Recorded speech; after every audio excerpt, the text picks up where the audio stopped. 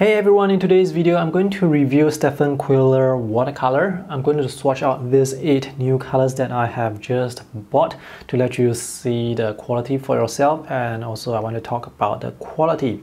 So these are 8 new colors that I have bought to add to my very limited selection of colors that I already have, that I have been using so far. The price for each 15 ml tube is around US $12 to $16. I bought mine during a discount.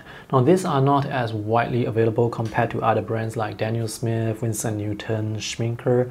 They can only be found at very selected online stores. Amazon is one of them, but even for Amazon they have a very limited selection of colors.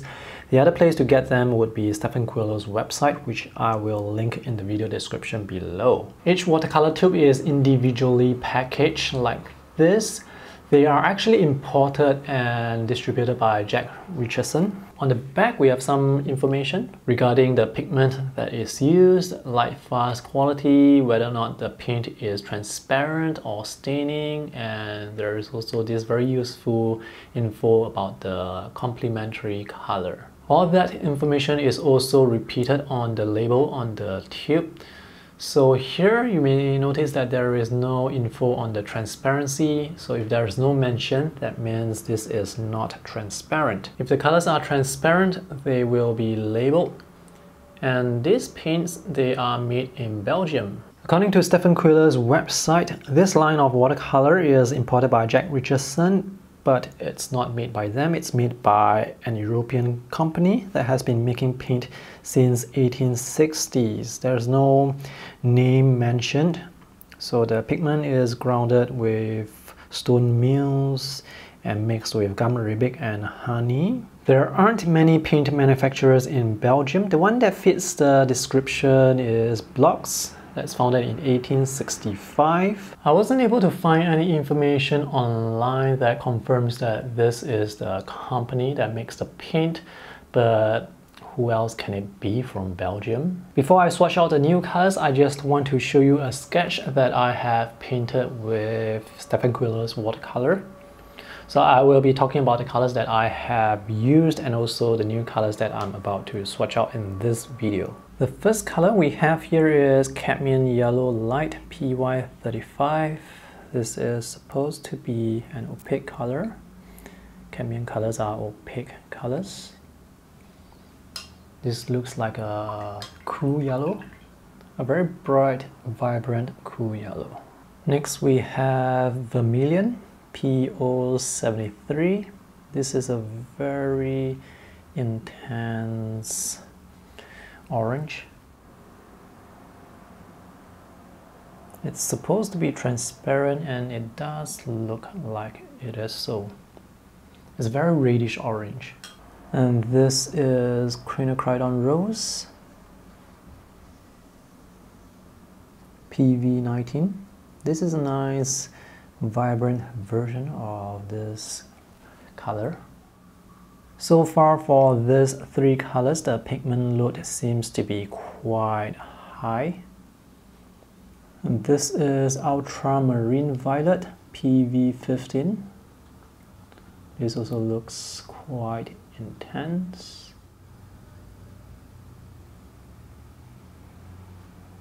This is Richardson Blue, which is Phthalo Blue PB15.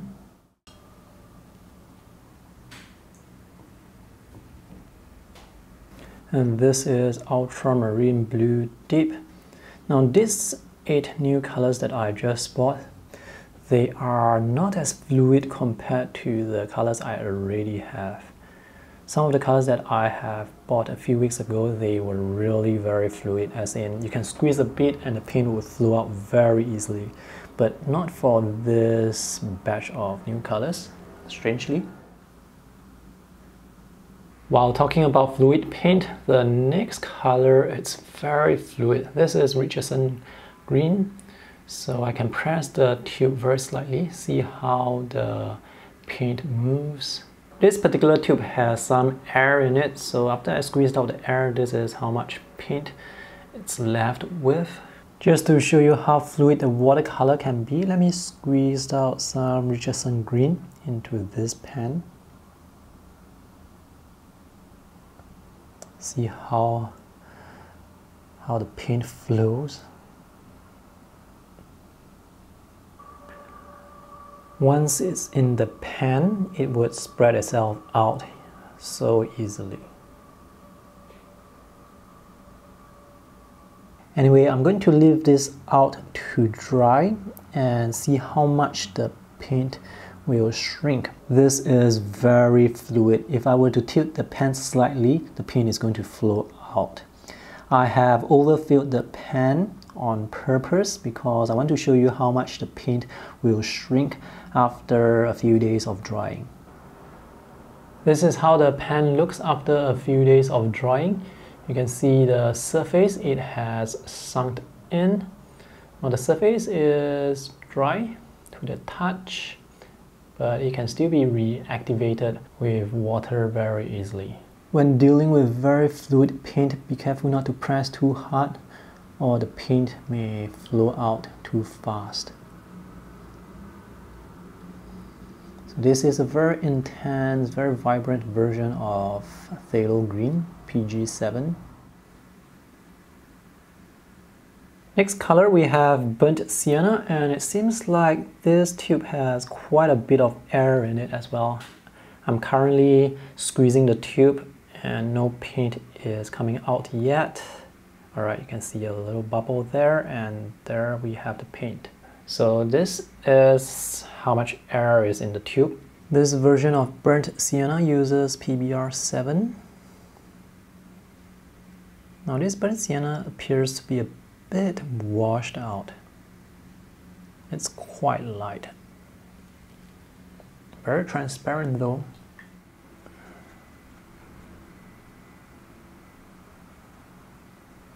The colors have dried. They look beautiful, they look very vibrant. Using wet on wet, I was able to get very smooth gradations. This is very nice. Let me show you some more swatches of other colors that I have painted.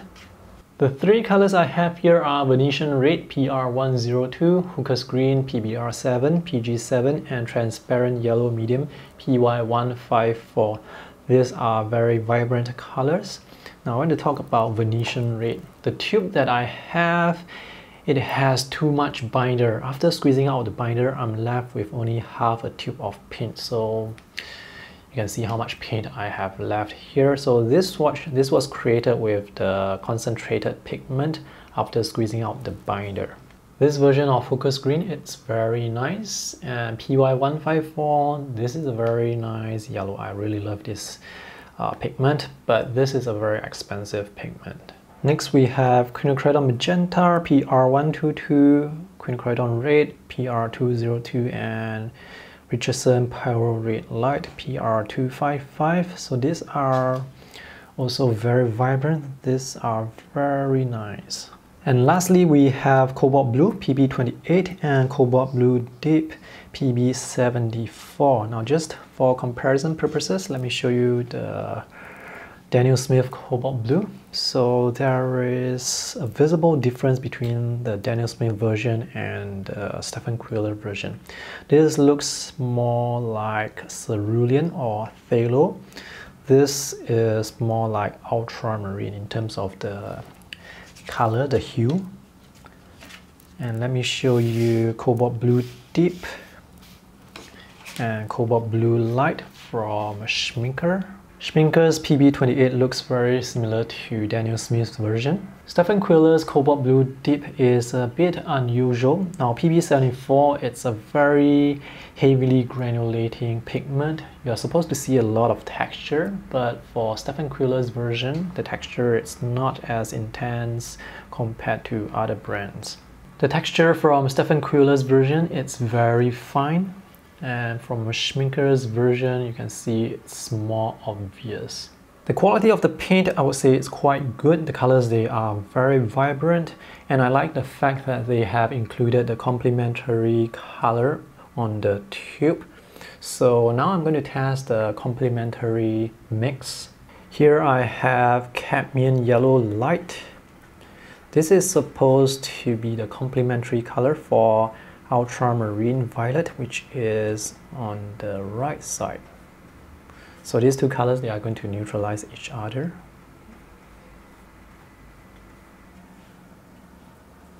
So when we have more yellow, it looks green like this. Let's see what happens when we have more ultramarine violet. So it's this very neutralized color that you can use as a gray wash, a neutralized gray wash. This is kind of nice. The complementary color, however, it's not listed on the color chart. So if you want to buy one color and you want to buy the complementary color, there's no way to find out what's the exact complementary color. Anyway, I'm going to list out all the complementary colors for the tubes that I have on my website. I'll put a link in the video description below. I don't have all the colors, of course. To conclude, these are high quality watercolor paint. I'm satisfied with the quality, but the quality control is questionable. Some of the tubes, they have air in them.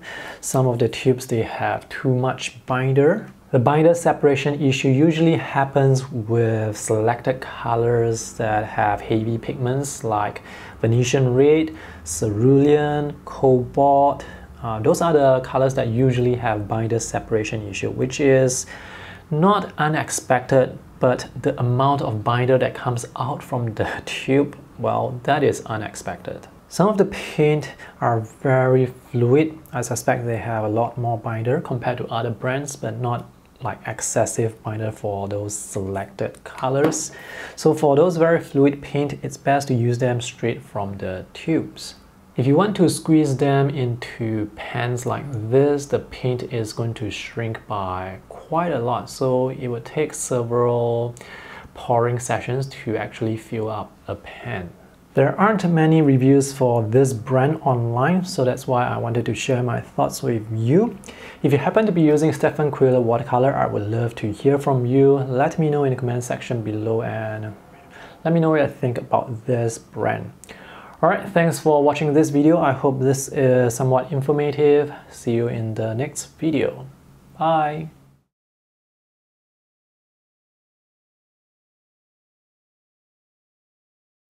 Oh hey, you're still around. I just want to let you know that I am selling off some of my excess watercolor paint to make space to get more colors to test and also to make more videos like this. So if you are interested to help me out, you can check out the colors that I am selling from the link in the video description below. Alright, see ya!